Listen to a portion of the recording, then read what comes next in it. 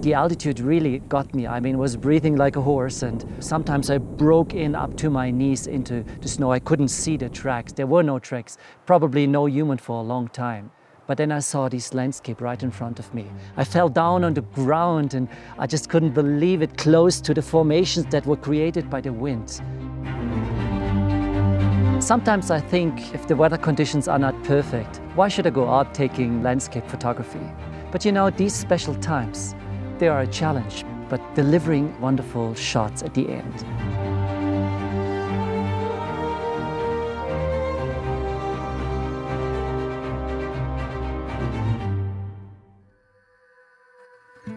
If you're shooting on snowfields, it's a totally different situation than you would on beaches or in rainforests or whatever there might be. With snow, you have these flare, you have the reflections of the sun hitting right on top of that big surface. And you must concentrate on what you're doing. You must figure out how much is the reflection going to influence my shot. And we're on a digital time age. You just can't point your camera and shoot. In post-production, you may think, oh, I can save every bit of quality information, but that is certainly not true. If there is no information in the shot, you will not recover that later in post-production. And therefore, I tend to underexpose the shot by half an f-stop, just to make sure in the very bright areas, I still have enough information to have the opportunity later in post-production to gain everything out of the shot that there is possible.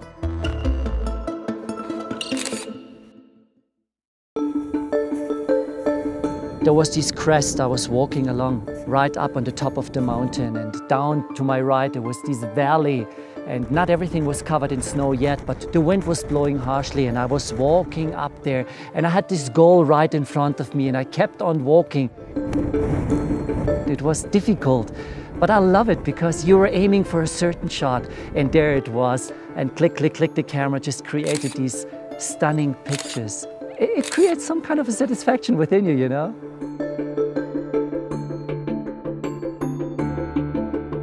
If you're concentrating on a landscape shot, do not underestimate that the cloud formations and everything above also need to have its value.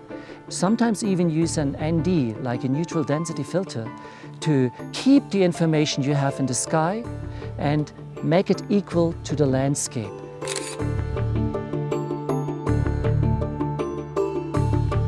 I must say, I'm absolutely loving shooting against the sun. Imagine you'd have a situation in the forest and the sun's coming from the background. The beauty it creates shooting against the sun. All the flares going in all the different directions.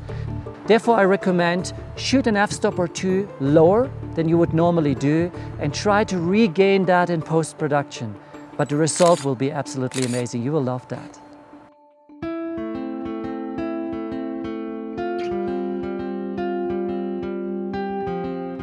As a little kid, I was walking around, and it was always very exciting to see the rubbish of other people. And I went there and looked through, and I found this camera. There it was. And I said, wow, what an amazing tool. I took it back home only to discover it's not going to work anymore. It was too old. But still there was the idea of a camera.